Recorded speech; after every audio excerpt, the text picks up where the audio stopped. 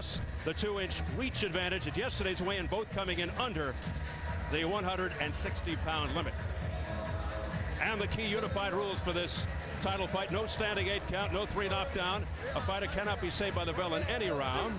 If an accidental headbutt occurs before the end of the 4th round, the fight's ruled a no decision. If it happens after the end of round 4, they go to the scorecards. So here at the Miami Highlight Front Time, getting ready for Maselino Masoe versus Evans Ashira for the vacant WBA middleweight championship. We get the formal introductions from our ring announcer, Jimmy Lennon Jr. Ladies and gentlemen, a very good evening to you, and we welcome you to the beautiful Miami Highlight Fronton here in Miami, Florida, as we have a big night of action in store for you. It's an intimate night of World Championship Boxing, and it's all brought to you by Don King Productions, as sponsored by Tony Brown CM Exchange in association with Showtime. This bout coming your way is sanctioned by the World Boxing Association President Gilberto Mendoza, Supervisor Gonzalo Riveras, along with the Florida State Athletic Commission. Introducing our judges, scoring this bout from ringside, from Alice, Texas, Ruben Garcia. From Maracay, Venezuela, Gonzalo Riveras. And from Miami, Florida, John Rupert. At this time, introducing our third man to the ring, the referee in charge of the bout, working in this his 17th world title bout, Tommy Kimmons. All right, fans, here we go. 12 rounds of boxing for the vacant WBA middleweight championship of the world. Introducing to you first on my left, he is fighting out of the blue corner, wearing black trunks with gold lettering. He is fighting out of Aarhus, Denmark, by way of Mombasa, Kenya. He weighed in at 159 pounds. He is undefeated in his campaign to the ring with 23 wins, no losses, 13 wins coming by way of knockout. Ladies and gentlemen, here is the WBA International Middleweight Champion, currently ranked number 5 in the world by the WBA. Please welcome the African warrior, Evans Ashira. And his opponent across the ring on my right, fighting out of the red corner in this 12-round vacant championship attraction. He is wearing black trunks with white trim, hailing from South Auckland, New Zealand. He weighed in at a trim and ready 158 1/2 pounds. His record stands at 25 wins, 2 losses, with 24 big wins coming by way of knockout. Ladies and gentlemen, please welcome the WBA number 4 ranked middleweight contender, introducing Maselino Masoe. Once again, Tommy Kimmons is our referee in charge of this bout. 12 rounds of boxing schedule.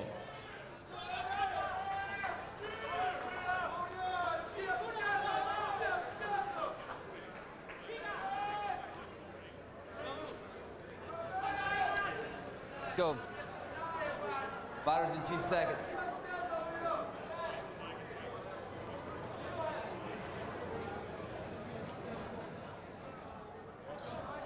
Gentlemen, this is a 12-round fight for the WBA Championship of the World, and I gave you your instructions. I want to remind you, this audience is here to watch you fight, so keep it clean. Touch him up. Despite being a second-level middleweight championship, prospects for a spirited affair. Maselino Masoe, a real pressure guy, all but one of his 25 wins by knockout, 15 of his 24 knockouts within 3. Undefeated Evans Ashira, a muscular fire plug, not known as a big knockout guy, but a relentless body puncher who throws a lot of punches, very effective at close range, always on the attack. There's the bell for round 1. It's scheduled for 12 with a vacant WBA middleweight title. In case you're wondering, this became available, this title, when middleweight king Bernard Hopkins became the WBA's super champion, opening up the regular title. Hopkins expected to beat Robert Allen next month to set up a mega fight with Oscar De La Hoya, who meets Felix Stern, but make no mistake, Hopkins, the man by which all middleweights are measured these days. Masoe coming in off a 7-month layoff. That's the second longest of his career. The other was 1 year, and so of course that's always a concern. And Ashira, an 8-month layoff. So both these men, some danger early in the fight. Of course, as you point out, they're both aggressive, and we see that early. Here's Ashira pouring forward. Yeah, this could either be very explosive or very messy, or a bit of both. Two fighters not known for their finesse. Ashira, perhaps the better boxer of the two, with speed being a big difference. Masoe feels Ashira is one-dimensional and just looks to load up. But two guys who seem meant for each other, both successful longtime amateurs who got late starts as pros, both very physical, and both, as Al pointed out, haven't fought since September. Ashira very aggressive here in round number 1, and Masoe so far hasn't stopped him from coming in. And how many people can you say participated in 3 different Olympics? Maselino Masoe, 88, 92, and 96. 7 Olympics all told. His record, 4 up, 3 down in those bouts. Yeah, 7 Olympic bouts, and did not medal, but acquitted himself well. Here goes Masoe now, pushing Ashira back. And you see the jab. He really wants to use that punch, and he's starting to get it on track here in round 1. Here's a good left hook upstairs by Masoe. Very tough. It's always forward march from Masoe. Aggressive. Looks to get inside. Not much polish, but uses his strength as a weapon. He just goes straight in, but he needs to do it effectively. He's been working on volume of punches. We'll see if he throws more than usual.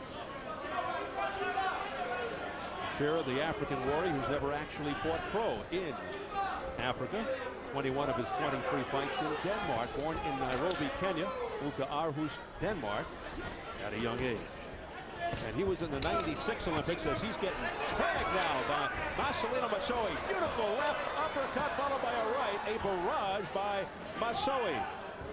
Good straight punches by Masoe. I mean, he is getting through the defense of Ashira, who wants very much to attack, but he's leaving himself open.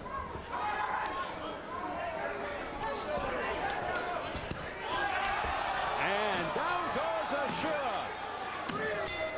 4, 5. Can't be saved by the bell. 6, 7, 8.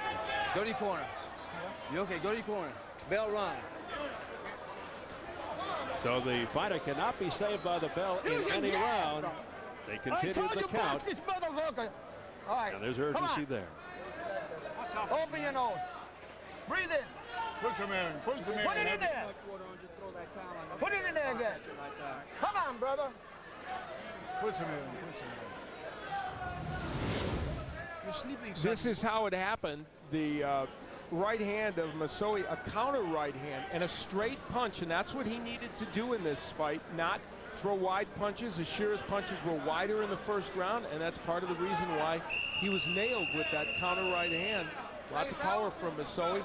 Even on the inside, we see him ripping the short rights in the uppercut, and this was the one that sent Ashira down. Ashira very lucky there were only moments left in that round. Timing is everything, and Ashira going down for the first time in his professional career. So a great start by Maselino Masoe. 25-2 with 24 knockouts. A 7-year pro who turned pro at the age of 30. And there's the second knockdown. 4, 5, 6, 7, 8. You all right? Come to me. Come to me. Give me gloves. Ashira gets up very quickly. Get back in your corner. I didn't call you out. Stay 2 in your corner. knockdowns for Maselino Let's Masoe. go. Boy, Tommy Gibbons took a long time with Masoe, but it doesn't matter. He is whacking Ashira. And a left hook, and that's it. Come on. That's enough. There's no That's 3 enough. knockdown rule, but That's enough. according to Tommy Kimmons, the ref, he's seen enough anyway. Maselino Masoe averages 3.5 rounds in his fight, and we just saw why. He is a powerful man, and if you stand in front of him, he can give you fits as he did to Ashira, and at 37, he gets a title. Maselino Masoe wraps up a vacant WBA middleweight championship. A Stoppage by the referee, Tommy Kimmins, here in the second round. I'm a little surprised myself after watching tapes of Evans Ashira. He loses for the first time, 23-1 now. Masoe goes to 26-2. You know, Evans Ashira attacked with abandon in this fight. And, you know, when we were chatting with him the other day, we were looking for signs that he might use his jab, straight right hand, use a little more of his speed, and he might be a little quicker than Masoe. And he kept saying, I am going to attack. And by golly, he did, but his punches were wider. Masoe's were straighter and more compact, and ultimately that was the difference. Masoe captures the vacant regular WBA middleweight title. In the second round, it would be again a right hand by Masoe that would send Ashira down. A good, short, straight right hand. And give Masoe credit for not trying to throw another punch while Ashira is down. You don't always see that in boxing. This very compact right hand with Ashira's left hand low. Right over it comes the right hand by Masoe. Masoe himself has been known to be a very wide puncher, but for this fight, he corrected some of those issues of the wide looping punches, and he told us they were going to throw straighter punches and they would use more volume of punches, and that's exactly what he did. Here's where the fight ends, and he shows us a different punch in his arsenal, the left hook. And at that moment, after this third knockdown in the fight, Tommy Kimmins had seen enough. And for Maselino Masoe, maybe a little bit of a surprising victory. Not that he couldn't have easily won this fight, but maybe it's the ease with which he won it that could surprise some people. But he very good combination punching. They did come up with the volume of punches that they want. A startled Evans Ashira in disbelief. Hadn't been down at all as a professional, goes down 3 times within 2 rounds, and Maselino Masoe, close friend of David Tua, with plenty to smile about. Jimmy Lennon Jr. with the announcement.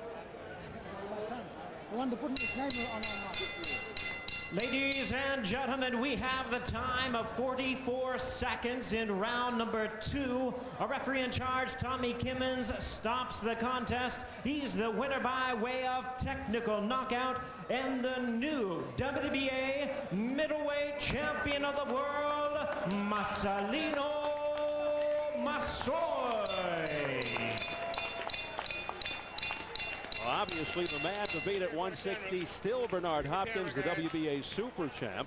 Did tonight's performance by Masoe enhance his chances for a possible future shot at the winner of Hopkins versus De La Hoya, if indeed that's the case? If Hopkins gets by Robert Allen and De La Hoya by Felix Sturm. Stay tuned. And coming up next. Hey, thank you very much, Steve. Maselino telling us he's not very good in English, so we will bear with you and we will all try and translate and help you. Congratulations. Was this easier than you thought it would be? No. I thought the guy's going to come to fight, but I know maybe he watched me on tape, but I know he's going to come to fight. But it was planned. I'm going to box him the first round until I come in and smack him. Because what I see on the records, he didn't fight any puncher like me. So that's my plan for this fight. Maselino, why have you not fought since September? Why such a long layoff? It's very hard to tell, but yeah, with some management difficult. That's why. Yeah, but I love to thanks first of all, thanks God for the tour, and thanks Don King Promotion for giving me the opportunity to prove I got still some love left in my age. Doesn't matter what age I am, but I still got something left. Now let me ask you, will you want to try and fight Bernard Hopkins, and do you feel as though you can compete with him? Be honest, I feel I can, because be honest, I spar with some of the top boxers in the world, especially in America. I spar with David Reed, with Pernell Winiker, and I feel like I can fight if I train properly and I'm in good shape. I can fight anybody. All right, congratulations to you, Maselino. And I love to have the opportunity, Don, and I appreciate it. You're welcome. Thanks very much. We're going to do great things together. Thanks very much. All right, congratulations.